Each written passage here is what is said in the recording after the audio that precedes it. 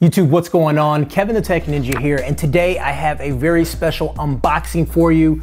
This is the Pixel 3a. It was just announced today, and my local Best Buy had one in stock, and I bought it. Best Buy has the best deal because you get a $100 gift card after you purchase it.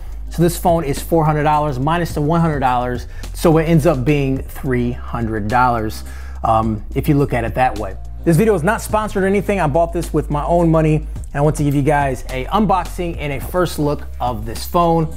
I went with the purplish color. I know there's that that black color, or really black, or whatever Pixel or Google is using. But this is the purplish color, and we're gonna take a look at it. So let's go ahead and peel this off and give us our first impression. So I've been saying for a long time that Google should make a budget Pixel, put the great camera with a decent internals, because right now the Pixel is just a very expensive phone. So they were listening to me, not really, and came up with this. So here's the phone. Obviously it's in this nice packaging. The packaging feels premium, which I tend to enjoy a good unboxing experience. Let's put the phone away for a second and see what all it comes with. So up top here we have our booklet and I believe SIM card removal tool right here.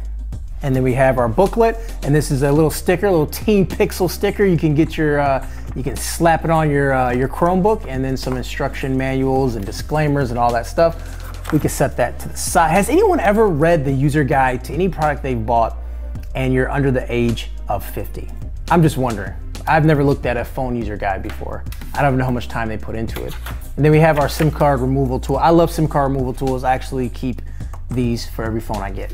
So we have USB-C on both sides here, and then we have our converter. So it converts this USB-C to a normal port. I use these with my MacBook actually, really cool. So we'll set all this stuff to the side, and then we have our charger at the bottom, I will presume. And here it is, USB-C charger. This is gonna be our fast charge brick right here. How we're gonna get all that fast charging goodness, we can do it all right here. Okay, let's get everything out of the way and dig into the phone. And in case you're wondering, everything is so dim in the background. I'm actually working on a brand new setup and it's not ready yet, so I kind of dimmed it out a little bit here. So anyways, let's go ahead and peel this back. Oh, love the sound. Ooh, don't move the screen protector. Just kidding. All right, so here it is. Very simple, basic looking phone. Let's go ahead and power it up. Has this very cool lime green power button, which I actually like. It's kind of a different look. It's kind of a unique look. I sort of dig it. Go ahead and power it up, and then we'll do kind of a tour around the phone. So let's start with the back. We have our fingerprint sensor right in the middle, very similar to the standard Pixel 3 right now. We do have our single camera and our flash right here. And then, as I said before, we have our power button, and then we have our volume rocker right here too. On this side, we have our SIM card. There is obviously no SD card support on this phone. On the bottom, we have our USB-C port. And we also have our bottom-facing speakers. On the standard Pixel, you have front-facing speakers, but these are bottom-firing speakers. That's something you're gonna see. There's gonna be some compromises to get to this price point, and I'll discuss that obviously in a different video. We'll dig into it. But let's focus on this phone and what we have with it. This is definitely a budget phone, right? It's $400, and you compare it to Samsung's budget phone, the 10e, and then the iPhone's phone, the 10R. You're gonna see this is a much cheaper phone, as those phones are around $749. I guess while we're doing this, we can talk about some specs. It is a 5.6-inch display, 2200 by 1080 resolution. It has dragon tail glass, which is a little bit different. It is a 3000 milliamp battery, 4 gigabytes of RAM, and on board we do have 64 gigabytes of storage. It has the same camera as the other Pixel, but one of the main differences, it doesn't have the Pixel core, and that will be seen as far as how fast images process, and also how fast you can get into the camera, how it runs, how it feels in the hand, and give you some early impressions. Okay, we are back. I got everything set up. I got logged into the phone, and we're gonna take a look at a couple things. First of all, the fingerprint scanner is as fast as you'd expect. pop right in once you tap it. It's very, very smooth. Boom, right into it, just like the standard Pixel. Around the top, you do have the bezels at the top and bottom. I mean, it is what it is. They're not horrible, but it's definitely not as felt as some of the newer flagship phones, obviously. But for a budget phone, although it's plastic and it is sort of getting these little fingerprints on the back here, it still feels really good. It's definitely lighter than some phones I'm used to these days, but overall, I think it feels pretty good. For $400, I want to reiterate this.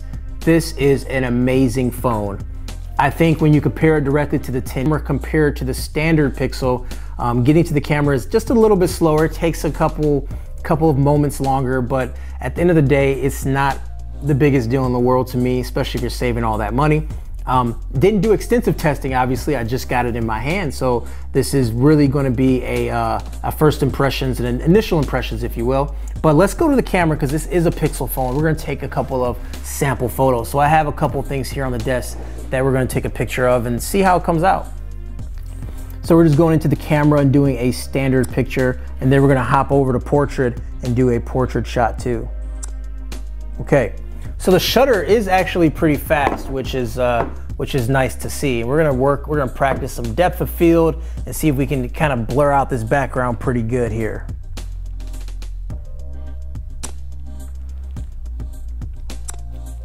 And then we're gonna go ahead and do a selfie, which I'm not a big on selfies right now, but you know, we can do a portrait selfie. Okay. I'm gonna flash these pictures up on the screen and let you guys judge and let me know what you think. I'm thumbing through the pictures right now and I think they look really good. I've seen some tests online comparing it to the standard Pixel and the differences is so negligible. I think that you're not gonna notice a huge difference. Overall, this camera is as advertised. It's a Pixel camera. But anyways, I do need to do more testing. I need to use the phone a little bit longer before I give some definitive opinions. Usually I wait about 30 days of using the phone, but I might do 2 weeks on this phone and to determine a final result and kind of how I feel about the phone. Anyways, guys, Kevin the Tech Ninja. Once again, I bought this at Best Buy, $100 off on the gift card. Went to my local store and picked it up. But anyways, guys, Kevin the Tech Ninja, have a great day. Make sure you subscribe for more content because I will have some more videos on the Pixel coming out very soon. Take care, guys.